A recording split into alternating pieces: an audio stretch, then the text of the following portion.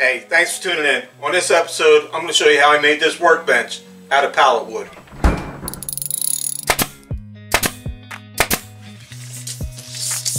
Now let's start off with the measurements of this workbench. It's 42 inches long by 28 inches wide. Now on the front and right side of the bench, I left an 1.5 inch overhang. Now this gives me enough room for a clamp if I need to clamp something down to the bench. On the right side of the bench I left flat. I did this so I can add on to it in the future if I wanted to. Now I ended up using 9 skids to build this workbench. The skids that I used measured 42 by 42 inches. After collecting enough skids for the project, the first thing I like to do is wet them down real good. The water really softens the wood up and makes it less brittle. Now let's move on to the not so fun part, disassembling the skids. What I like to do is turn the skid over and lift it off the ground by straddling 2 skids. As you can see here, I'm using a scrap piece of 2x4 and a sledgehammer to beat the slabs off the 2x4s. You want to hit the slabs as close to the 2x4s as possible. You don't want to hit in the center of the slab.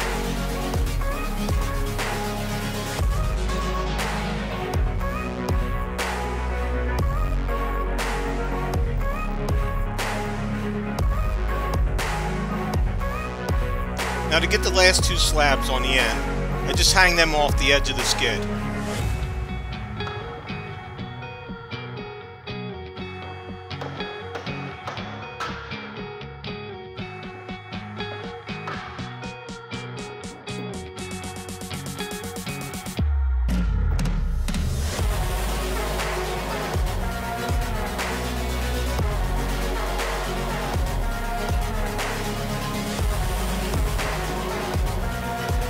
The next step is getting all the nails out of the 2x4s.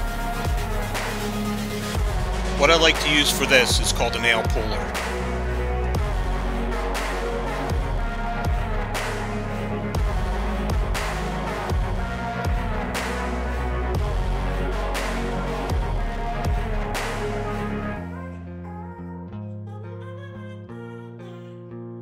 Now for the nails left on the slabs, I like using a punch nailer.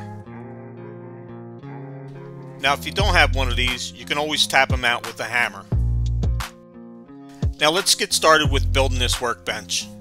The first thing that I did was laid out the 8 pieces that I wanted to use for the top of my workbench. This gave me a 42 by 28 inch top. The lengths of the boards that I used for framing the top of the workbench were the back board 40.5 inches, the 2 sides 26.5, the front 37.5, and the middle brace 23.5. I also left an 1.5 inch overhang on the front and one of the sides. Building the bench top frame base took 5 2x4s. The first thing I did was measure and cut all the boards.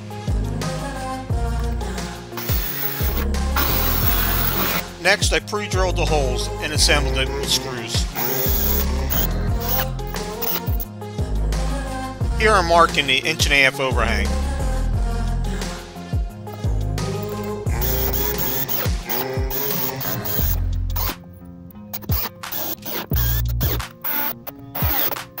That finishes the bench top frame. Next I'll be putting on the bench top. As you can see, once again I pre-drilled all my holes.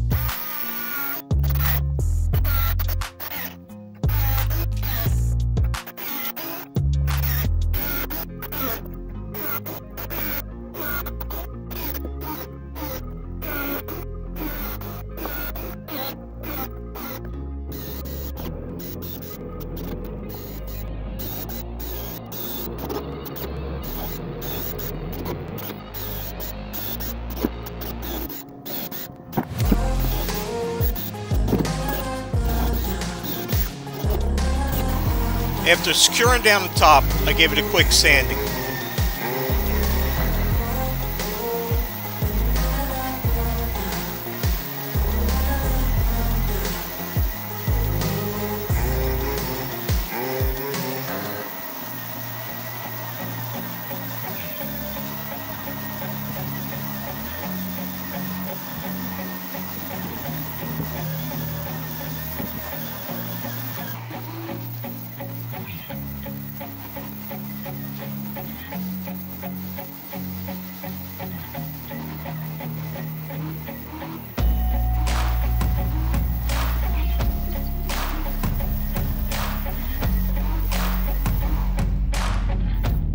After the sanding was complete, I taped up all the seams on the bottom of it.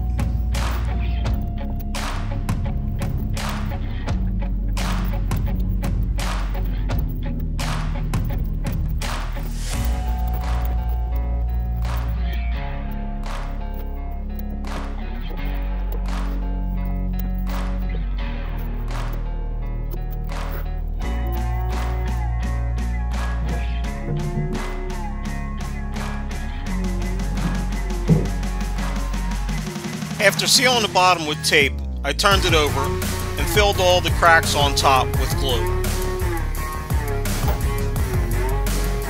I used the sawdust to help fill in the cracks.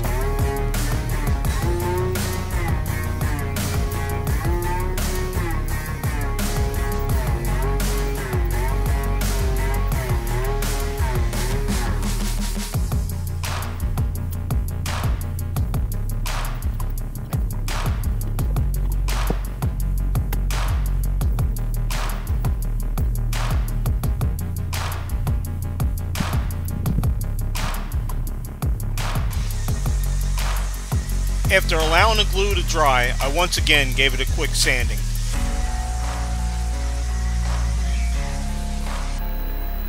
Now the next thing I did was cut 8 2x4s at 35.5 inches. I used these boards for the legs. This ended up giving me a workbench height of 37 inches.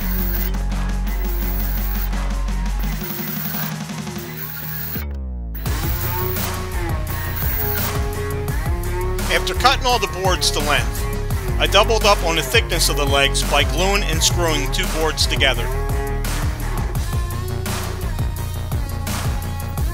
Once again, I made pilot holes before screwing the boards together.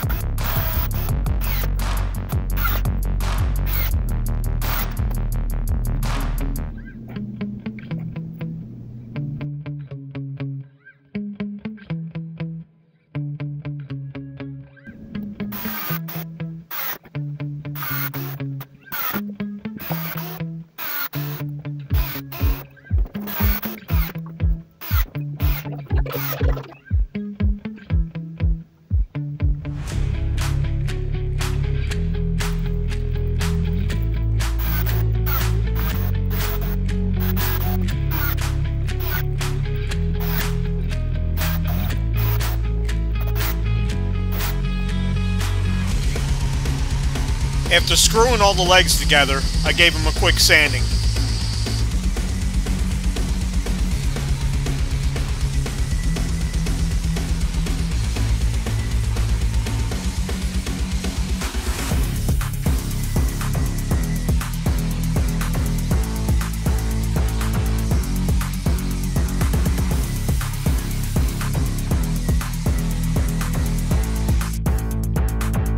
Next, I drilled and bolted the 4 legs on.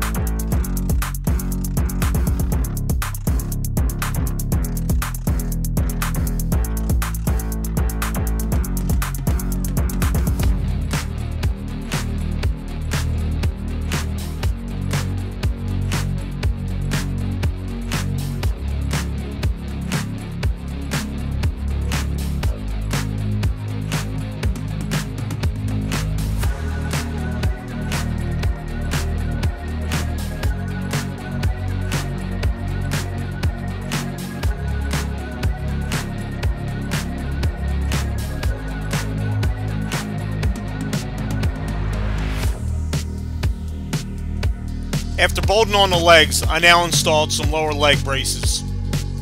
The two side braces I cut to 23.5 and the front and back to 40.5. I drilled pilot holes and screwed on all the leg braces.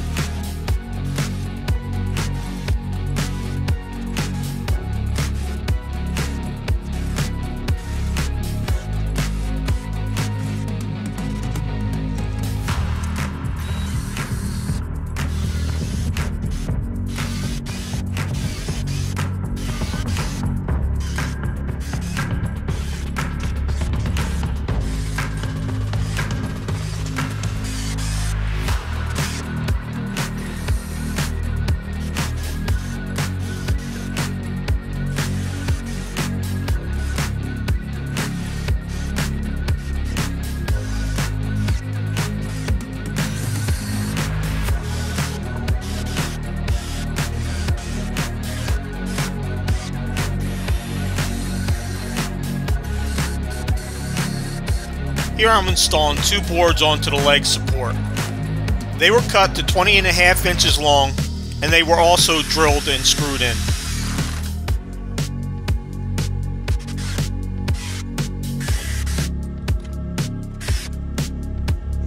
With the leg support done, now I'm going to add a shelf to put on top of them. Here I'm notching out a piece so it fits around the leg. All these boards were 42 inches long and were the 3/4 inch wide boards that were on top of the pallets.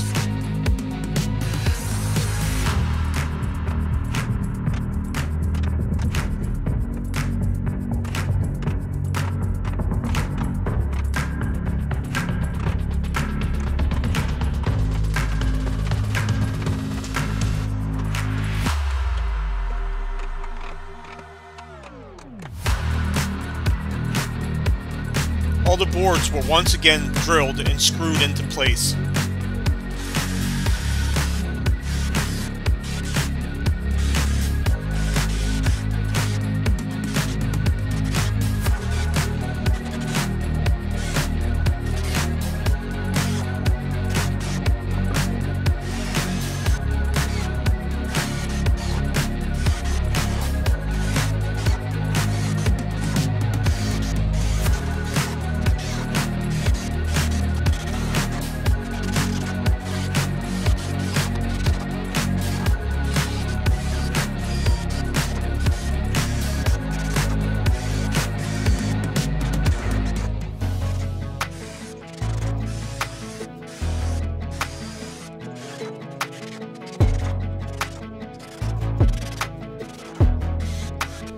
And that completes the lower shelf. Now I'm going to work on some shelving on top of the workbench. I first installed 3 2x4s that were 42 inches long. I drilled and bolted on one on each end of the back of the workbench and one in the middle. I next installed 3 3/4 inch slabs that were 42 inches long, starting from the bottom and working my way to the top of the shelving.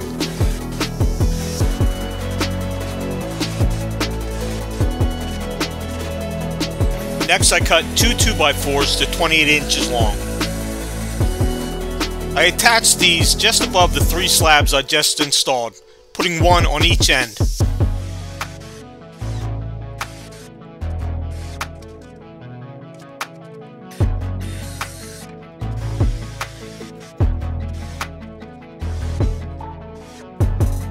Then I cut 3 2x4s to 7.5 inches long.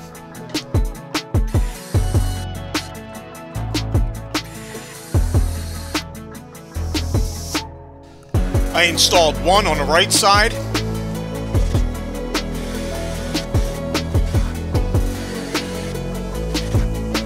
one on the left side,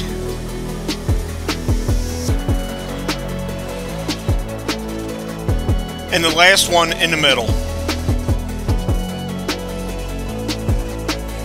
Next I cut 2 3/4 inch slabs to fit in between the 3 2x4s that I just installed.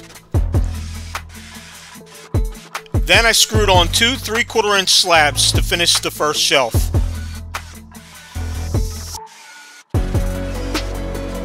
Next, I screwed on 3 more of the 3/4 inch slabs, followed by another 3 7.5 inch long 2x4s.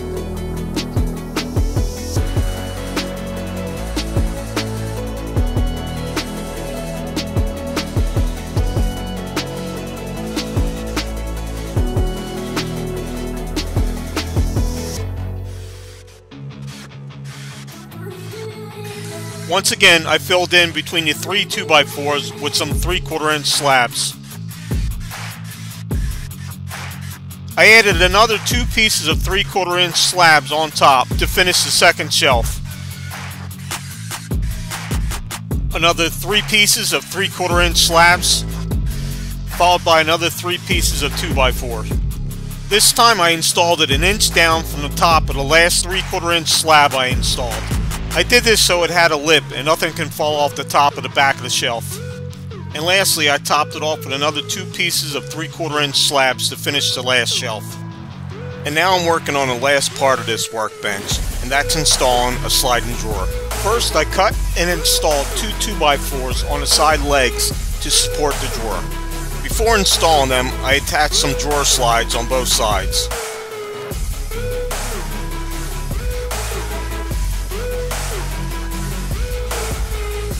Next, I boxed out a drawer out of 4 pieces of 3/4 inch slabs.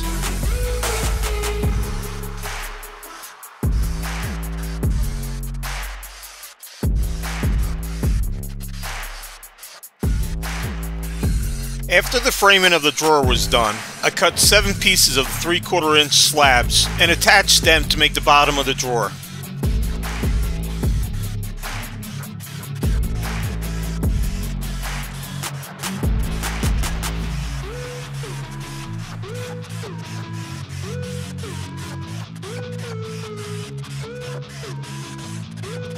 With the bottom of the drawer completed, I installed the other half of the drawer slide on both sides of the drawer. After sliding in the drawer, I started working on the drawer face. This was made from a 3/4 inch slab that was 5 inches wide. This gave me about a 3/4 inch overhang around the entire drawer, and it got screwed on to the front of it. And the last thing I did was rip the 3/4 inch slab to 1.5 inches wide. I cut this into 3 pieces, 1 at 10 inches and 2 at 2 inches, and I used this to make the handle. I glued a 2-inch piece on each end and screwed it onto the front of the drawer to finish the handle. And that's the end of this workbench build. If you have any questions on how something was built, please leave it in the comment section down below. And thanks for watching this video. Please hit the subscribe and like button down below. Go over to Facebook and Huntwise and follow us. And until next time, take care of yourself.